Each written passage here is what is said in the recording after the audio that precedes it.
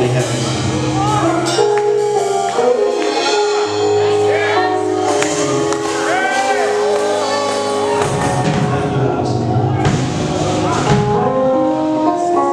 Thank you.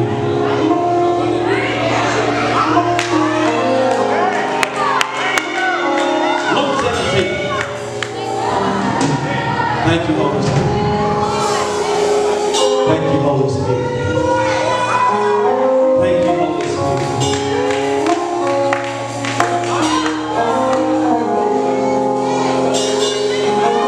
He has never lost.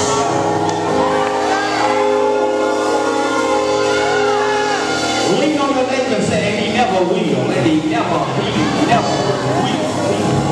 So whatever battle you have this morning, you need to know that God has never lost a battle. He has never lost a case. I don't care what your situation or circumstance may be. Maybe you're in good hands and you're in Jesus. He's better than all state. He's better than State Farm. He's better than Farm Bureau. He's better than whatever insurance company you may have. If you're in the hand of Jesus, you need to know He has never lost a battle. And He never will.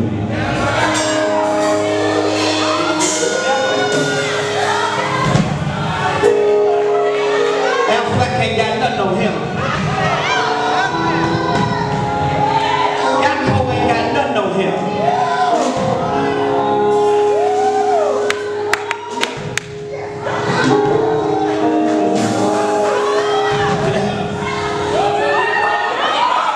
This for somebody. God want me to tell you, it's been settled. Whatever they who it is, and it may, I don't know who it's for, but it has been settled. In Jesus' name. In Jesus. Some settlement checks about to be paid.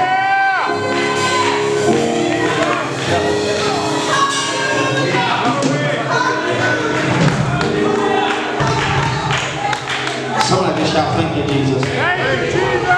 Come on, I know you're a little tired this morning, but it doesn't matter about how you feel. The only thing that matters is how good He's been to you. Come on, somebody shout, thank you. Shout it again, shout, thank you, Jesus. Shout it again, shout, thank you, Jesus. Come on, shout it again, shout, thank you, Jesus. Thank you, Jesus. Thank you, Jesus.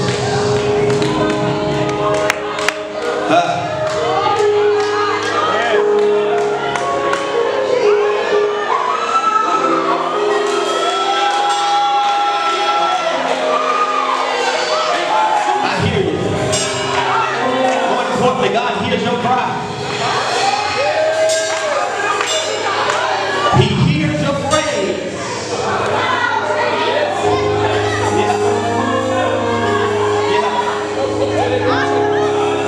Because what your neighbor don't know is this week was a trying week for you. That's why you can't come here and be cute and quiet, because if the devil had his way, you wouldn't even be here this morning. It was a week of testing and trials and tribulation, and the fact that God would allow you to make it here one more day and allow you to make it here and see another Sunday, you're grateful for it. Grateful. Grateful for it. Grateful. Luke 17:11. Jesus was on his way to another prayer meeting, and he was coming through Jerusalem. And when he went to Jerusalem, as he was passing in the midst of Samaria and Galilee,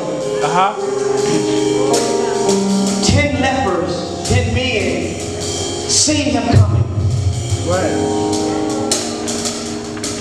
And the Bible says that these men began to cry out to Jesus. Before Jesus saw them, they seen him. And they began to cry out to Jesus. Let's read it. Let's go to, let me just start in verse 11. Luke 17:11. And it came to pass as he went to Jerusalem, he passed through the midst of Samaria and Galilee, and as he entered into a certain village, yes, sir, there met him 10 men that were lepers, which stood afar off. Verse 13, and they lifted up their voices and said, Jesus, Master, have mercy on us. 14, and when he saw them, he said unto them, Go, show yourselves to the priest. And it came to pass that as they went, they were cleansed. And one of them which, when he saw that he was healed, turned back, and with a loud voice began to glorify God. Verse 16, and he fell down on his face at his feet, giving him thanks. And he was a Samaritan. 17, and Jesus answered, saying, were there not 10 cleansed? But where are the 9? 18, there are not found that return to give glory to God, save this stranger. Verse 19, and he said unto him, Arise, go thy way, thy faith hath made thee whole. He jumped back up, and when one of them, when he saw that he was healed, turned back, and with a small voice,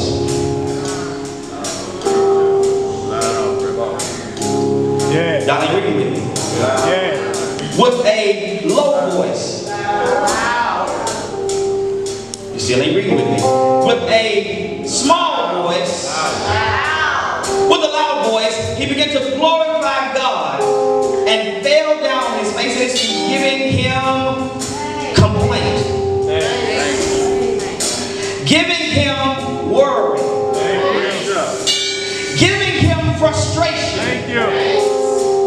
giving him gossip as to what the people are going to say when they enter into the town.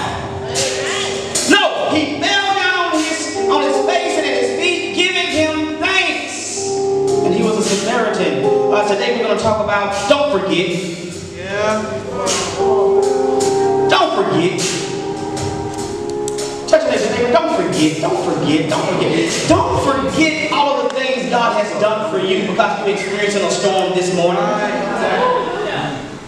Don't forget the times all the ways he made last year when you was in this same position. Don't forget how God healed and delivered you, set you free and made ways of escape when you put yourself in those positions and those predicaments of life. Don't forget. Just because you're experiencing something this morning that may be similar, or it may in fact be harder, don't forget, because listen, if God brought you out last year, I just need a church that's going to preach with me. If God brought you out last year, then why would he leave you in it this year? No. He says, I am the same today. As I was last year. As a matter of fact, let me step into your future, and I'll be the same 10 years from now. Somebody shout, I can't forget. We're in a time right now that we the saints of God, I'm not talking to the world, we the people of God, we have amnesia, and we develop it so quickly. We begin to forget all of the things, all of the great things God has done, all of the visions, all of the dreams, and all of the prophetic words that God has released in our ears, all because we are experiencing a new storm. We're experiencing some of the same storm, but we've been in it a little longer than we wanted to. Well, we have developed some type of amnesia. All right, and we develop this. We begin to forget things quickly. All right, frustration will cause you to forget things. Many of you, you're frustrated about life, and you're frustrated about money, you're frustrated about your marriage, you're frustrated about all types of things, and it has caused you to forget. It has caused you to forget just how powerful God really is. It's caused you to forget that, man, God can do anything. The little problem, and I'm going to get the little problem that you're facing is small compared to His power. And understand this: whatever you're dealing with this morning, it's not shocking or taking God by surprise. He already knew.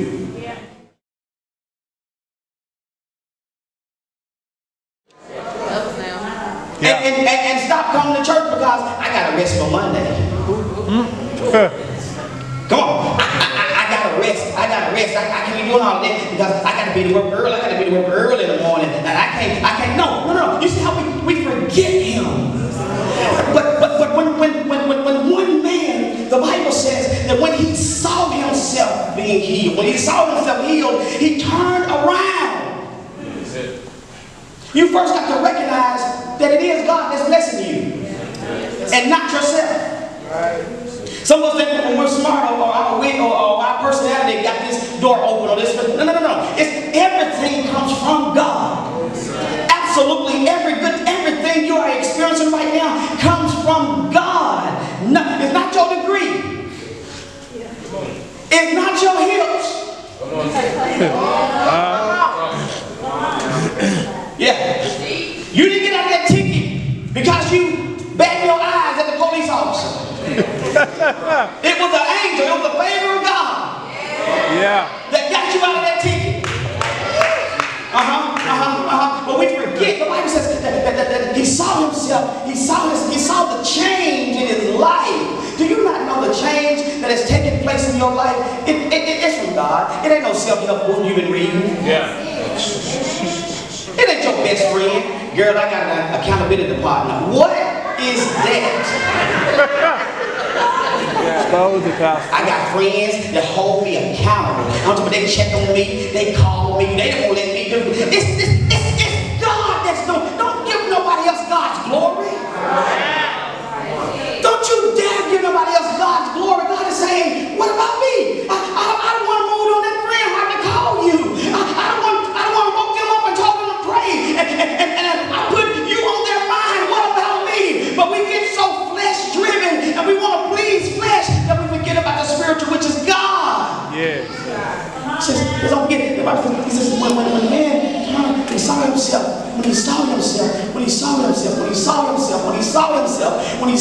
the problem with the church, we can't see ourselves. Whoa, that's good. We see everybody else, but we can't see ourselves. Let me encourage you. Some of you in here, you are a whole lot better than you was last year. Yeah. You got to see that.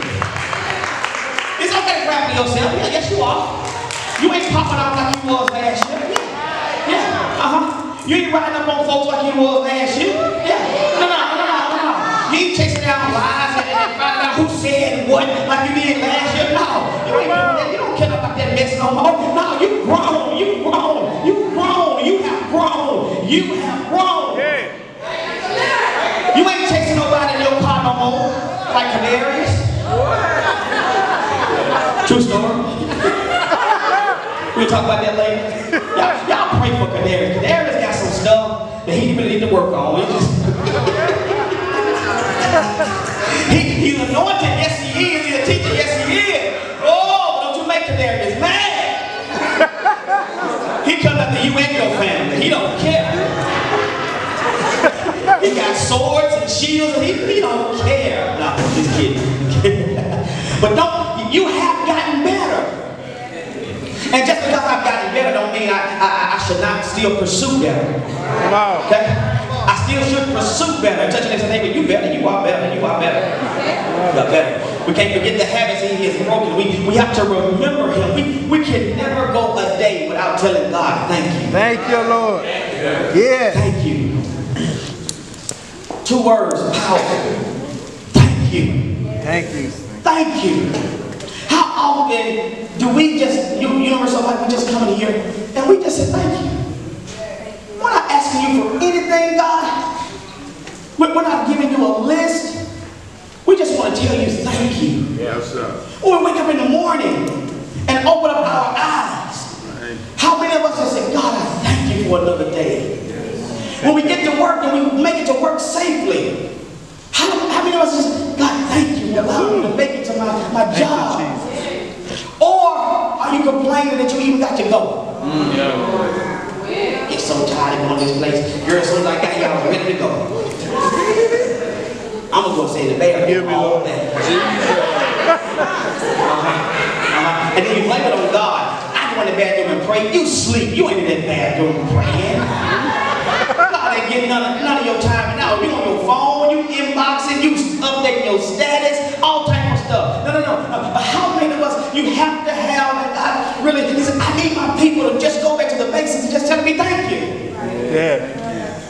They bring me a lot of stuff. And oftentimes, the first thing I hear out of their mouths is complaint. The first thing I hear out of their mouths is worry and doubt and fear. Lord, what are we going to do about this? Lord, how are we going to handle this? Well, it ain't we no way. It's him. It's him. It's him that's going to do the doing. It's him. Just, my people are not appreciating me or being grateful enough towards me. I just simply want to thank you. Yes. I just simply want, God, I thank you for whatever he's done for you during that particular time. God, I thank you. Like right now, if you can't find no reason to really just thank God and go crazy in this place with the praise of gratitude, honey, you need to come to the altar right now. Yes. Because the mere fact that you are here. Yeah. Forget about what you don't have. Because if you was operating in faith, you know what you don't have, you really have. You know what you don't have, you really got it already. And at the appropriate time, remember, there is a time and there is a season. And when it's your time and when it's your season, can't no devil in hell stop you from being blessed. Can't no devil in hell stop you from getting that job. Can't no devil in hell stop you from that promotion. I don't care what supervisor don't like you. He'll make them give you a raise, mad at the same time. It don't matter. But we got to remember, we can't, somebody shout, don't forget. David says, I will bless the Lord. What do you say? I will bless the Lord and his shall beware. All right, bless is translated in God, I will thank you at all times. I will reverence you. I will be grateful at all times. And when I begin to thank you, when I begin to think about all the things you've done for me, your praises will always continually be in my mouth. Then that brings a question. Then why do we, if we are thinking of his goodness and we are remembering all the ways he made and we have a thankful and grateful heart, then where is our praise? Where is our praise? Your praise shall continually be in our mouth. And you can do a level check in your life. There are things that are coming out of your mouth, but it may not necessarily be praise. Yeah, that's true. Do you complain more than you praise? And thank you, Holy Spirit. Thank you, Holy Spirit. Thank you, Holy Spirit. Well, I just don't say nothing no more to keep from saying anything. But your mind saying it. And the Bible says, so is the man thinketh, so is I'm just not going to say nothing. I'm just going to keep what Mama said. If you can't say nothing good, don't say nothing at all. That was Mama. That ain't the Bible. That was Mama said that. Okay. Allow the Holy Spirit to transform your mind, to renew your mind, so that you can speak the right thing. Because listen, your mouth is a powerful weapon. No matter how you use it, it's a powerful weapon. You got it? Well, we got to remember. All right, look. Jump down to.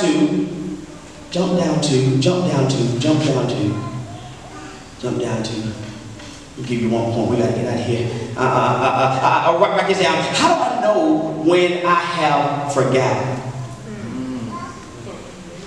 And I've been saying it all morning. Just want you to write it down in this form. How do I know when I have forgotten? Is when you complain more than you thank him.